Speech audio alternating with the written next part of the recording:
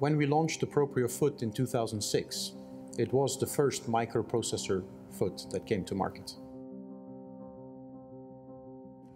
It was a genuine innovation, and it truly did advance the field of prosthetics.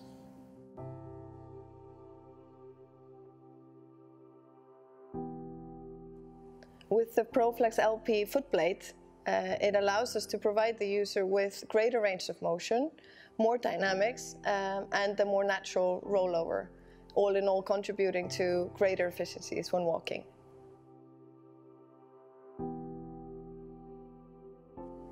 The improved sensors are able to respond faster to the amputee's gait, and the integrated battery now makes it easier to fit and cosmetically finish.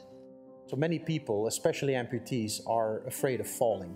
When you look at the research, 1 out of 2, or 49% to be exact, actually reports the fear of falling, which typically results in a reduced activity.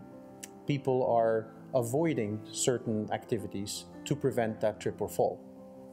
Developing a prosthetic foot is a fascinating and exciting challenge.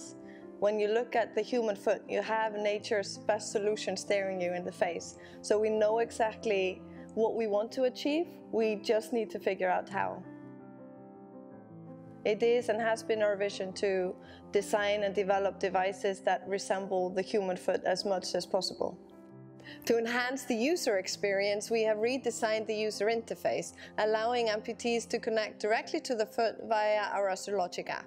So whether it is going from trainers to dress shoes, or for women to go onto higher heels, it is now possible to do that without compromising the alignment of the prosthesis.